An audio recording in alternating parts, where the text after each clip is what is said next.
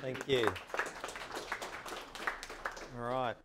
Okay, we've got some great information for you tonight. I hope you're excited. I am. So, yeah, look, we've been doing this a long time, 14 years. You know, if you do something a couple of thousand times, you generally get pretty good at it. So, you know, if we can help you guys, happy to chat afterwards. Really the focus of our business is finding the homes that you couldn't, tapping into the hidden market and finding and buying in growth markets. That's really the core of what we do. Okay, enough about us. So something we get asked a lot is what's the future of property prices in Australia? Are we in a property bubble? Can we expect a collapse? Is there another boom coming? So let's find out. So this is pretty technical. The future of property is a lot more certain than most people understand, and that is because most investors don't study history.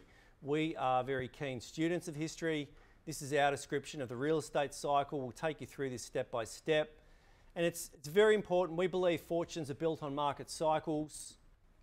The property cycle that we've got here typically occurs across 18 to 20 years. So it unfolds kind of slowly. If you take adulthood as being 20 years old, you only really get 3 of them in your lifetime. So sometimes they're a little bit easy to miss. So this cycle clearly historically repeats itself. Australia doesn't generate its own cycle. It really follows the US cycle by about 12 months. So we've documented this as 4 phases, 24 stages, and these stages do overlap. They're not exactly discrete. We've identified these cycles going back for many decades, and based on history, what we're expecting to see is some very good growth over the next 7 years.